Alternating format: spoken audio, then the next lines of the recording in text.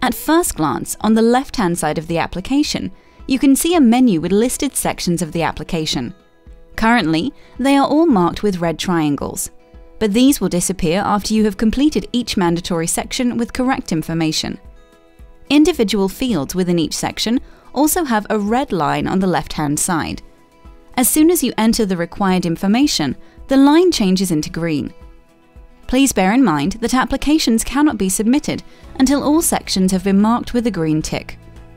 The first section is Context, and here you must enter your project details, including the project title, acronym if applicable, start date, project duration, and so on. The earliest and latest possible start and end dates of your project are based on the deadlines that you wish to apply for. These can be entered manually or selected using the calendar. Make sure you use the proper date format with hyphens if you enter this manually. So I enter the 1st of September 2018.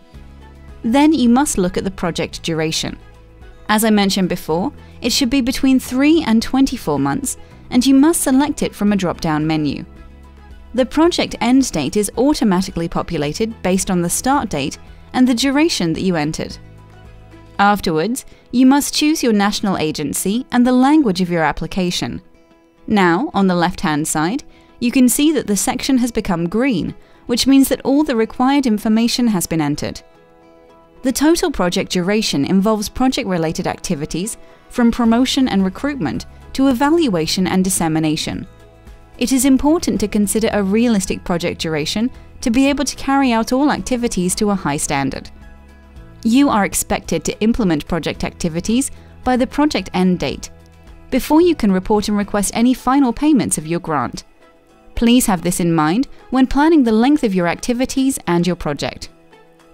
You should also make sure you have incorporated sufficient time before your activities start to be able to buy economical travel tickets and allow for enough time to prepare the participants. In addition, we also recommend leaving time for preparation and being aware of delays in receiving your contract.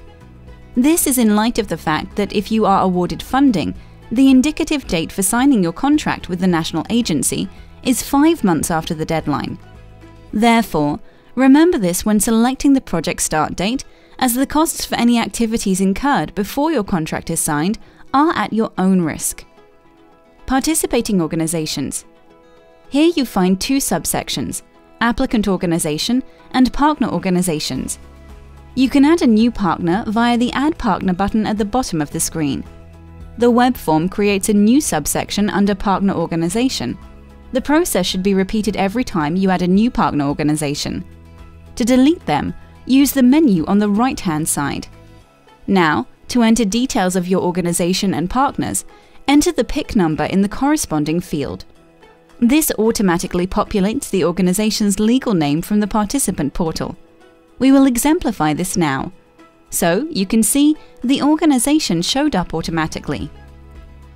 You can view the organization's details by either selecting the name over here or by clicking the menu button on the right-hand side of the row. So, now you find yourself in the actual organization section. You may notice that a number of fields are grayed out. When you move your mouse over these fields, a little icon appears, showing that you are not allowed to make any changes. If any of this information is incorrect, make sure you update it in the participant portal. If you make any changes during the process of writing your application in the participant portal, you simply refresh your data and the information is updated from the participant portal. At this stage, you need to complete a few sections: profile, associated persons, and background and experience. Remember that in the profile section, you have a question about your organization, asking if you are a public body at regional and national level. If your answer to this question is yes, don't forget that organizational support amounts will be reduced by 50%, as highlighted in the 2018 Program Guide on page 92. The next section is Associated Persons, where you add details about your legal representative and contact person by clicking the menu button on the corresponding rows. So you add the details by clicking here or here. The sections for both contact person and legal representative must be completed in full. It is important that details of the legal representative are consistent throughout the application form. the Declaration of Honor, partner mandates, and any other supporting documents. If your project is successful, the legal representative will be required to enter your organization into a legally binding commitment to the project, so you must choose someone who is authorized to do so on behalf of your organization. If the legal representative is based at the same address as your organization, you should click the Same Address as Organization button, which pre-populates the section with the same address that you entered in the participant portal. The contact person you add after adding your legal representative will be the first point of contact during the application process and, if the application is successful, during the contracting and delivery of the project. We strongly recommend that the contact person is different from the legal representative, and in case of any changes in the details, the national agency must be notified.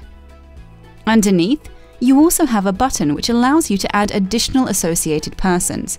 So, you can click the button to add additional associated persons or delete them using the menu. The final subsection, Background and Experience, covers specific information that informs the assessor about your organization's capacity to manage the project and apply for the grant successfully. You need to provide an overview of your organization, including your aims and details of the young people you work with. Describe here how your organization's previous experience in delivering projects or activities has developed your skills and knowledge needed for the activities you propose in this application. You also need to enter information on the key staff involved in the project, including their experience and/or qualification. Finally, you are asked to indicate if you have applied or received any grants from any European Union programs in the 12 months preceding this application. If you choose yes, the form automatically creates a new section where you have the EU program, the year, the project identification or contract number, and the name of the applicant or beneficiary. You have the button to add more than one grant, as well as the delete button. Once the information of the applicant organization has been completed, you need to go back to the participant organizations where you can add details of your partners. All partners must be added to the application in the same way.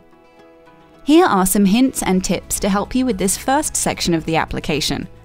A high-quality application must be specific in each section, providing details on background and experience, and naming the key persons delivering the project and their skills.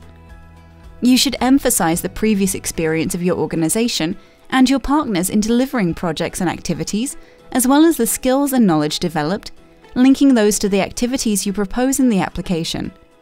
It is worth noting that for Key Action 1, volunteering projects, the award criteria that your application is assessed against include appropriate experience to be able to deliver and achieve the project objectives.